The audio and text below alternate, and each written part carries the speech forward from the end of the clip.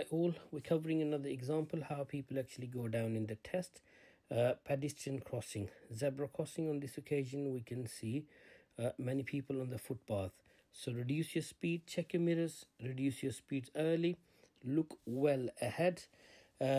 Identifying the zebra crossing with the flashing amber lights or zigzag line, we can see black and white panels too. So the key is keep looking around, check your mirrors, do not follow the other cars, make your own judgment before you proceed. This is the key here, because once the common mistake, we start following the other cars. We can see people are running around, so be patient, approach slowly, reduce your speed according to the situation which suits the condition.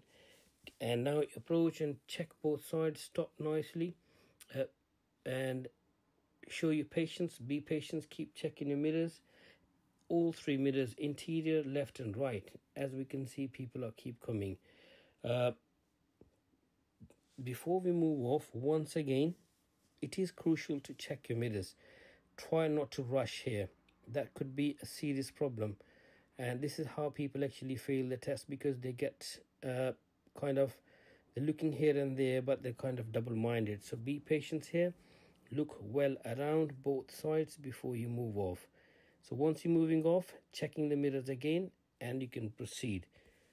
This is the key here. We're covering another example just after this video. We can see here again, as we are just going through the tunnel, we can see a flashing amber light. This is a zebra crossing. So now we got the construction work going on the right. So make sure you slow down, check both sides, mostly over your right side, because of the hidden spot. We can see well ahead again, trying to always scan well ahead. A bus is flashing, right indicator, so slow down about 3 to 4 car lengths before you proceed. Give a bus priority.